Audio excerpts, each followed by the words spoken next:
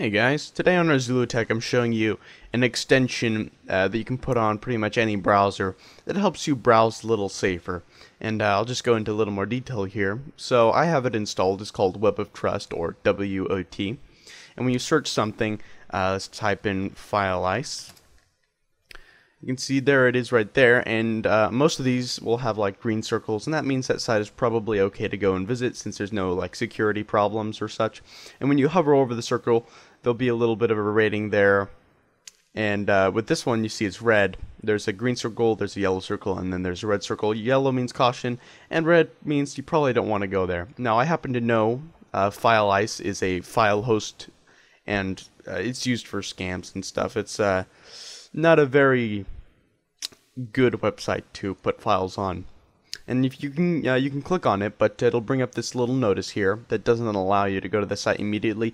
You can still go to it, but I mean it's obviously not recommended. The ratings for Web of Trust are actually very accurate, and so believe me, when it says scam, it means there's probably a bunch of scams on the website or viruses or whatever the rating says.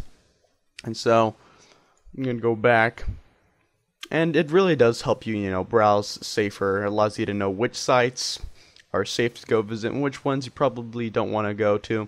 And when you click on the circle, it'll take you to a little rating thing. You get some more details about it and probably some comments. So there's some very cool features here.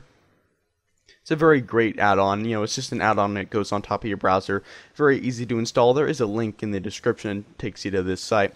And yes, this number right here is accurate. I've just kind of switched it. Brings me up to speed here, but yeah, that is an accurate number. There are a lot of users, and so the ratings are very accurate.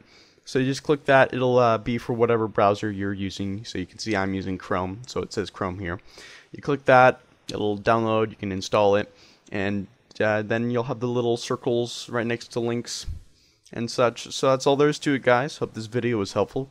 If you like this video, please put a thumbs up on it. If you want to see more related videos, please check out the playlist, and if you want to see more good videos from me, check out my channel, and subscribe if you like what you see. And so we'll see you guys next time.